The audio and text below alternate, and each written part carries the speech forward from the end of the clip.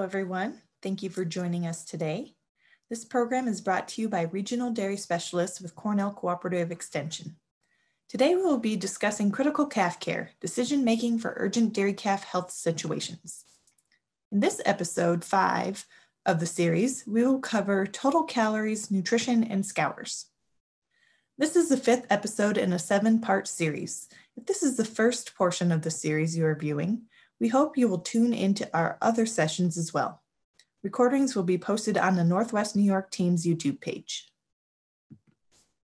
As a reminder, this content has been approved by the National Milk Producers Federation FARM team as continuing education.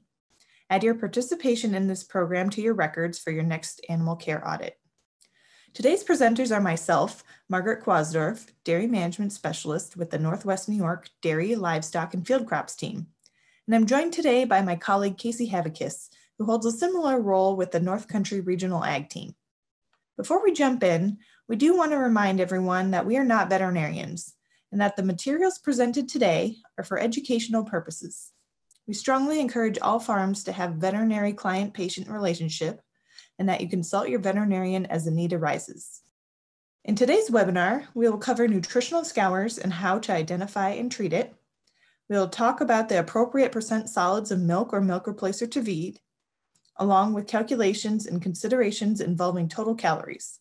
We'll finish up with the latest on colostrum. Let's get started. So when we typically think about a scouring calf, we're thinking about a sick calf.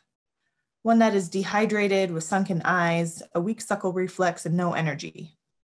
And we all know that a sick scouring calf takes a lot of time, resources, and energy from us in order to recover and continue growing. So no one really enjoys taking care of sick calves because it's so much more rewarding to spend your time on healthy calves.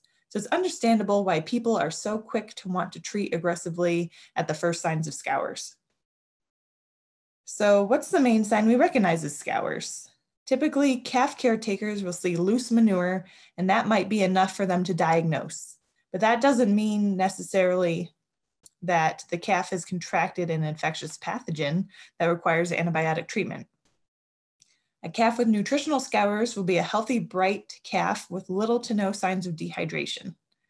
It will exhibit white, milky-looking scours, but again, the calf will not appear overly sick. White, milky scours can also both indicate rota or coronavirus in calves, but typically these calves will display more sickness behavior. If you're not sure, contact your vet for diagnosis. Nutritional scours, on the other hand, is not as immediately dangerous to calves as pathogenic scours. It could cause a little bit of dehydration, and it's not normal and requires some troubleshooting. So how do calves get nutritional scours or loose manure?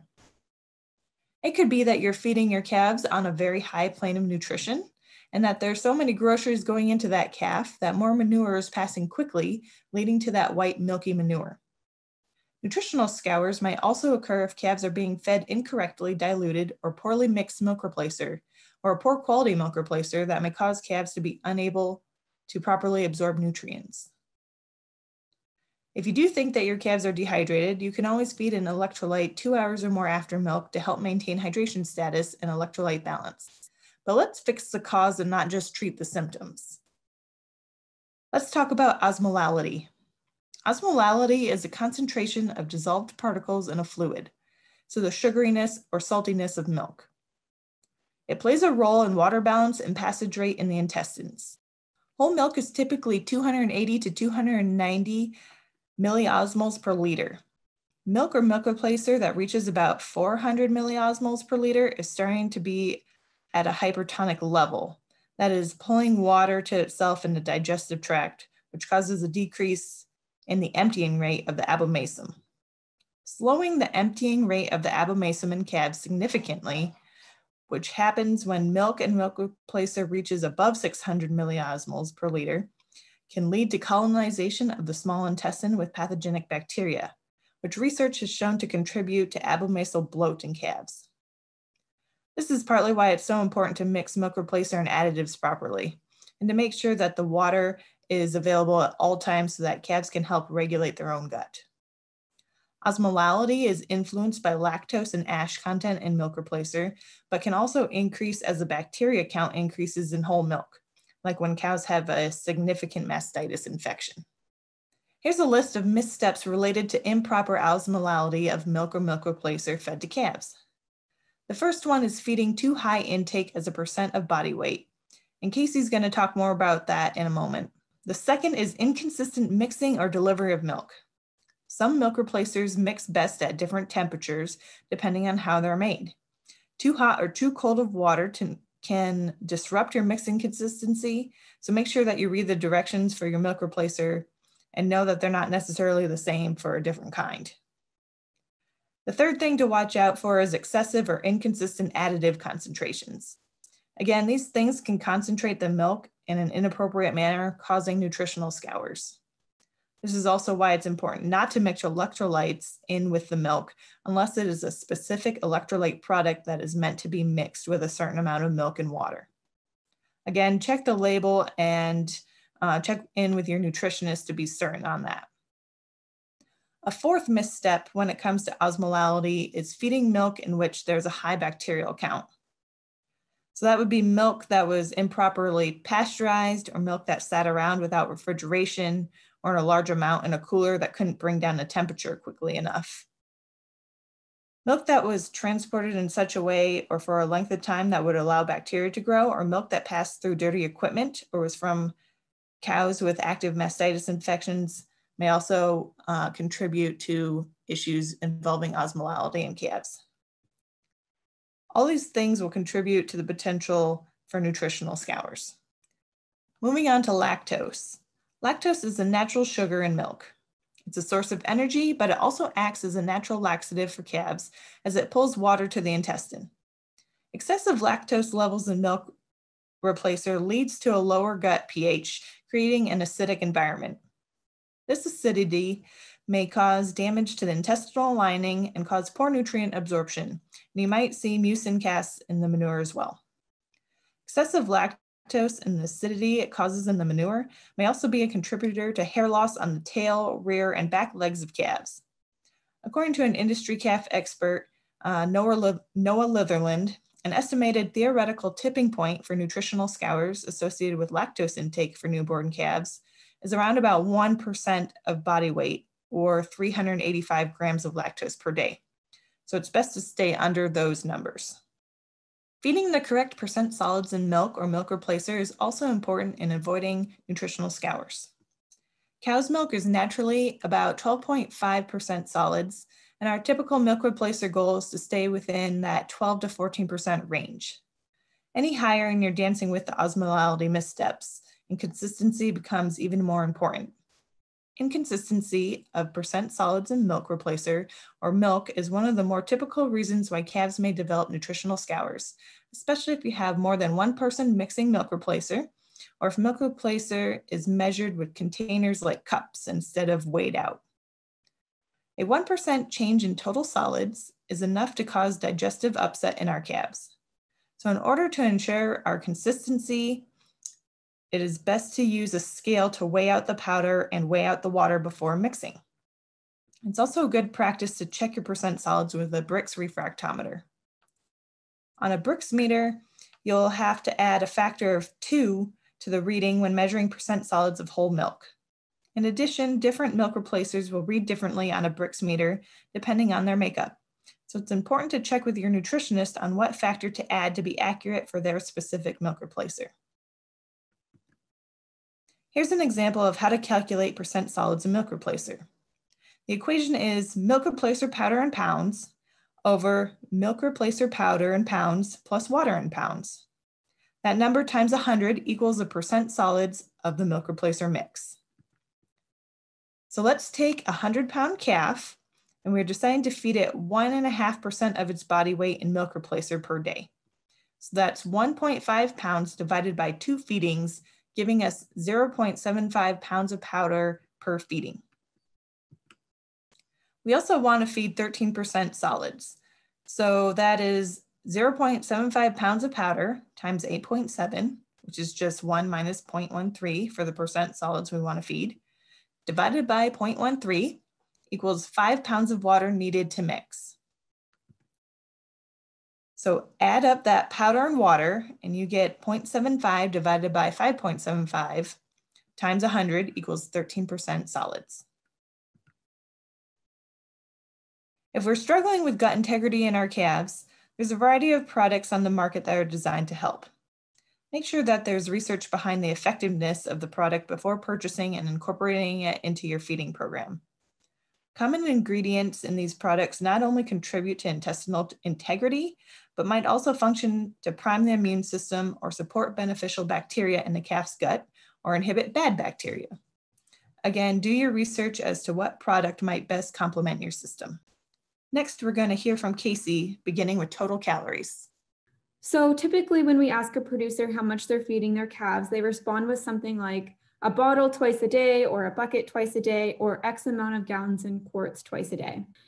So this concept of feeding calves on a calorie and nutrient level is a concept that I've heard Dr. Mike Van Amberg speak about a few times, and I think he does a really good job of explaining that we need to start shifting away from this idea of calf nutrition and start thinking about it more on a nutrient level and on the calf's biology level.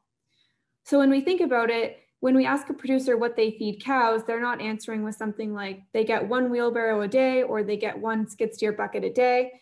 They would answer with something like she's getting X amount of energy or X amount of protein per day.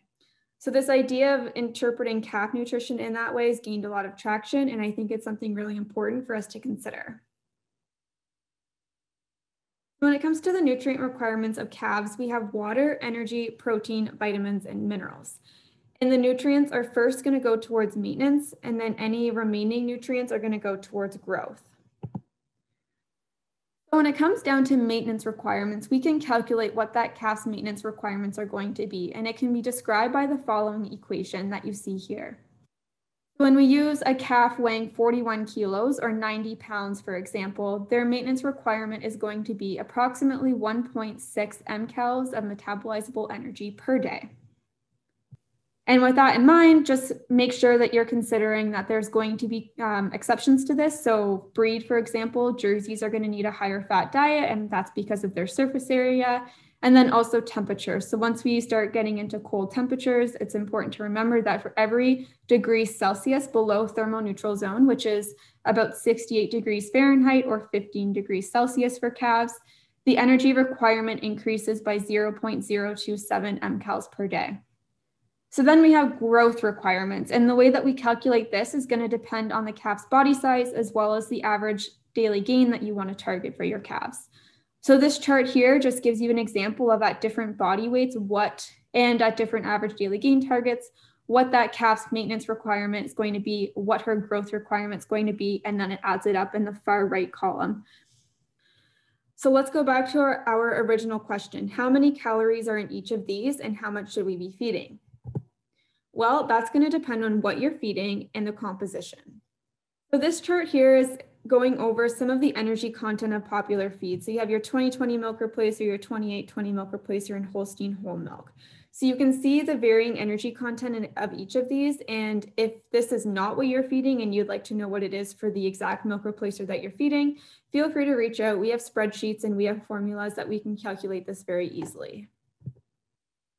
So now if we put it all together, let's say we have a 45 kilo calf and we are aiming for a 0.6 kilo per day average daily gain. So if we calculate her maintenance requirements and we get 1.74 and then at an average daily gain of 0.6 kilos per day, her growth energy requirement is going to be 1.76. We add those together, we get a total energy requirement of 3.50. Now, let's say based on the previous chart I just showed you that you're supplying a 28/20 milk replacer, and that supplies 4.74 mcals of energy.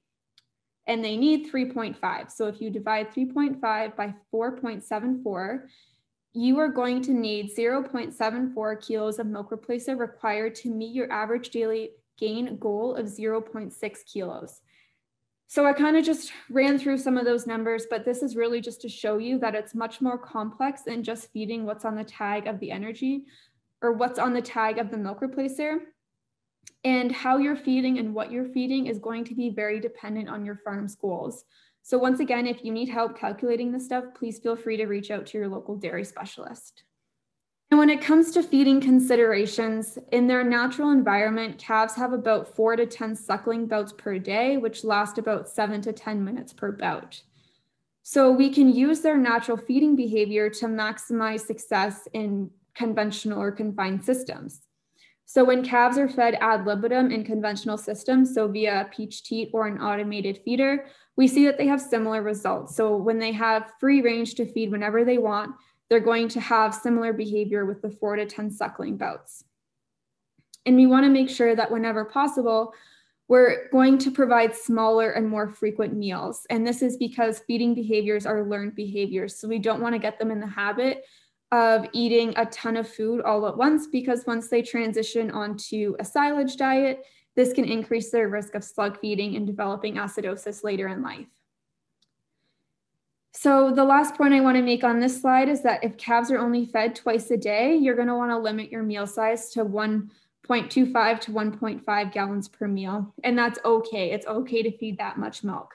It's actually been shown in some recent research in 2016 that 2-week-old calves were able to consume 5 to 9 liters of milk per meal without any negative consequences. So you're fine to feed these higher levels of milk within a meal without sacrificing your calf's health. So moving on to solid feed provision, we're not going to spend a lot of time on this, but it's very important that you're providing starter to your calves. And it's actually mandatory now, along with water provision, starting at 3 days of age, according to the FARM requirements. So starter intake is going to promote rumen development, and that's because it's going to stimulate butyrate production through the fermentation of those carbohydrates in the starter. And there's also some recent work done by Emily Miller-Christian out of the University of Florida, suggesting that providing hay is very beneficial from a feeding behavior standpoint and rumen health standpoint. And it doesn't necessarily reduce starter intake. And then one of the other important takeaways, if you are going to provide hay, is that you want to minimize the opportunity for calves to learn to sort. As I just mentioned, feeding behaviors are learned behaviors. So if calves learn to sort when they're young, they're just going to be at more risk of carrying that behavior over later in life. So if you do provide hay, we suggest providing it separate from their feed source so that they don't learn how to sort. So to wrap up the webinar, we're going to focus on colostrum management, and we're going to go over things like the quantity, how quickly she received it, and the quality of the colostrum that she received. Okay, so when we look at the amount of colostrum that's required, this is some old research from 2005, but still very important. So when looking at the amount of colostrum that calves receive, 2 liters versus 4 liters, we can see that the calves that receive 4 liters has significantly better average daily gain, significantly higher survival through second lactation, and they produce significantly more milk through their second lactation. So it's just important to see here that colostrum intake impacts lifetime performance. So it's not just during their pre-weaning phase that it's going to, promote health and help them grow. It really does have an impact through their adulthood. So when it comes to timing, we also want to make sure that we're getting the colostrum into the calf quickly. So this graph is showing the IgG concentration in relation to the timing after birth that the colostrum is fed. So here we have colostrum that was fed immediately after birth, so 0 hours, and then we have 6 hours after birth, and then 12 hours after birth. So it's very obvious here that at 0 hours, the IgG concentration is much, much higher than at 6 hours and 12 hours. So, there's some people that still say that, as long as you're getting it into them at within 12 hours, they'll be fine. But this evidence is really good data to support the theory that you want to get it into them pretty much as soon as they're born, within the first 2 hours, to make sure that they're maximizing their IgG concentrations. And then lastly, I just want to point out that feeding more colostrum, if quality is compromised or if timing is late, is not a good strategy. You need to be feeding good quality colostrum, and you need to be getting into them quickly. You can't just feed more and hope that it cancels out. And this kind of goes with timing. We want to make sure that we're getting it into them. So there's actually no difference between IgG absorption and concentration when calves are bottle fed versus tube fed. In a perfect world, we're going to be trying to bottle feed our calves first. I think it's just nicer for the calf, and from a personal preference, I would just prefer to see calves are, the first attempts at a bottle. But this data is really nice data to suggest that it doesn't actually impact the overall IgG concentrations. So just to recap and talk a little bit about quality, we want to make sure that we're feeding the highest quality that we can. So usually that's going to be over 22 on the Brix reader. And just note that you can't tell the quality of colostrum just by looking at it. So I know there's a couple of theories out there that if it looks really, dark and yellow, or you don't have that much of it, it's going to be really good quality, but that's actually not scientifically proven, and we can't make that assumption. And we want to make sure that we're milking cows as soon as we can to ensure the best possible quality and avoid dilution. Cleanliness really does matter, and any bacterial contamination can reduce the quality of the colostrum immensely. You should also consider pasteurization to make sure that calves are getting the best quality colostrum possible. And it's important to note that pooling, while not recommended, it can come from a different dam, and when done correctly, pooling can work. There's just a lot of considerations to be had.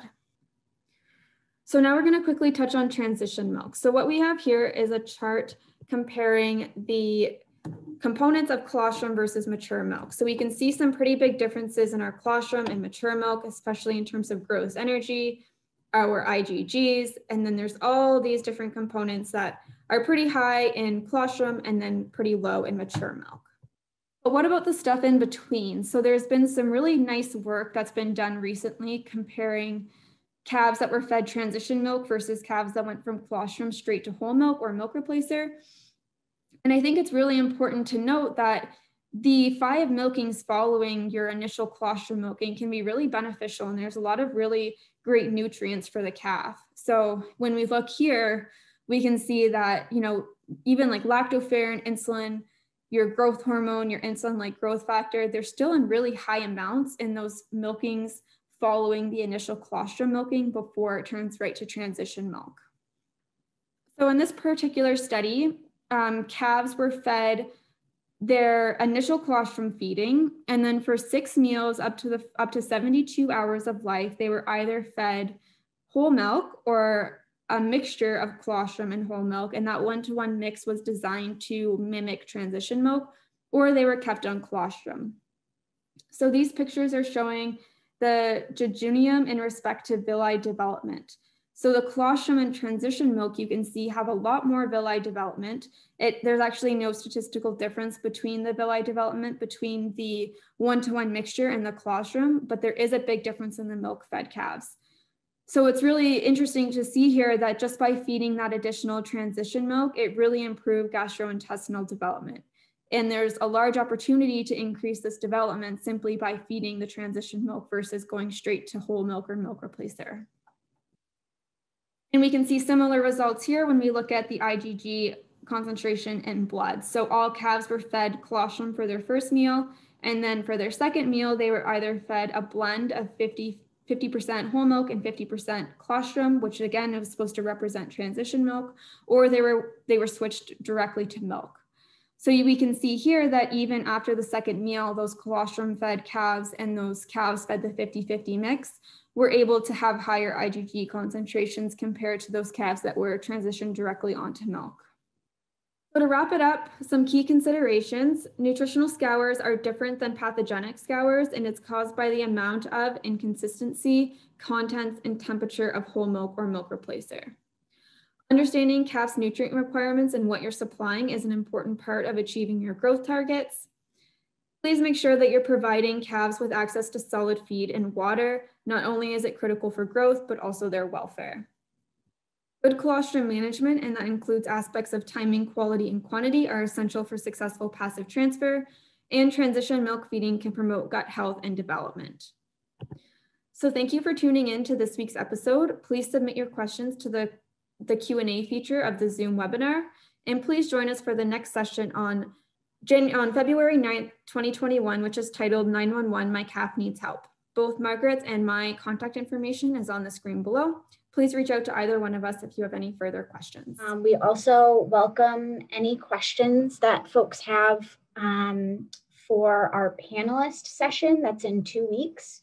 If you have any questions for our expert panels that is going to be hosted on February 16th, please feel free to submit those to us either in the chat box or feel free to email those to us. and we will get those answered on February 16th. Okay, so it looks like we did just get our first question into the Q&A box. So the question is, when feeding milk replacer, has anyone ever heard of putting in calf saver during cold temperatures? Sorry, I can't read today apparently. So have you put calf saver into your milk during cold temperatures? Or is it recommended to do so? He might be talking about like a energy supplement, but I'm not familiar with that particular one. So maybe somebody else is. I'm not familiar with that particular add-in, but I am familiar with some research that was done adding an energy supplement to milk replacer to calves during the winter months. And I can't recall the exact details from that research, but I do believe that it was beneficial. It's, yeah, just like if that's what you're referring to, just as like an energy supplement to help them get through those colder temps. And I can find that paper and send it to you if you would like to put your email in the chat box, and we can discuss it a little bit more. Yeah, along with that thread, if we're adding an energy supplement, I just want people to think about the cost of that energy supplement and are we getting a return on it? Maybe just doing another feeding of milk is more cost effective. So you should push the numbers on seeing, are you getting the return out of that product that you want? It might make you feel good, but maybe just another feeding of milk or milk replacer is gonna get you the desired results.